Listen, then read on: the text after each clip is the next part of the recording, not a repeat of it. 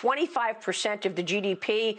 This weekend, they are debating the $1.9 trillion, the sixth package. And here you are doing the most basic stuff, raising money for small business to let them live another day. What has been the most important takeaway that you're hearing from small businesses? Do they feel that they're being, forgotten by some of this stimulus in Washington? Do they feel like they just need a shot to open up? What has been the most important sort of takeaway that you hear from them?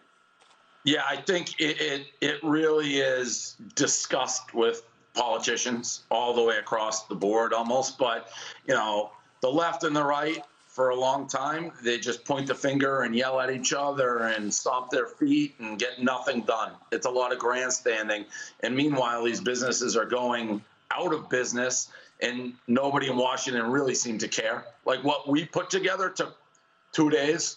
It took 2 days brainstorming and coming up with this thing, and they've had a year. And it's pathetic. And it really, I think, gives a lack of trust just in our political system. Like, if they can't figure out a way to help small business, and by the way, they're both Democrat, Republican, everyone owns small businesses, like, shame on them. I think that was the takeaway. Yeah. Why is it that the small business guy and gal continues to get forgotten while these big companies have gained so much in revenue as well as their stock prices?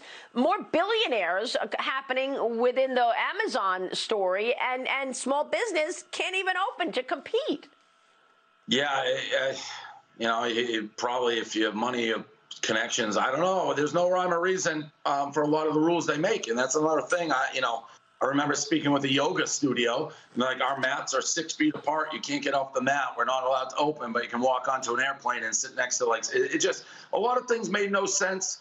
And a lot of the rules, I was in New York. Hey, you can do this outdoor dining. You need this structure. You do this, and these business owners, restaurants, they'll put money into it, and a week later they change the rules, and it's almost like the people in charge don't seem to even understand what they're doing. It's like, you understand people just spent money that they don't have to accommodate your new rules so they can run their business, and then you just change it on the fly.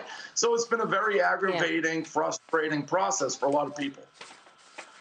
Well, you have given them light at the end of the tunnel, Dave, for sure. We so appreciate you doing what you've done and also joining us to talk about it. Dave Portnoy, we'll see you soon. We'll keep watching. Thank you so much for being here.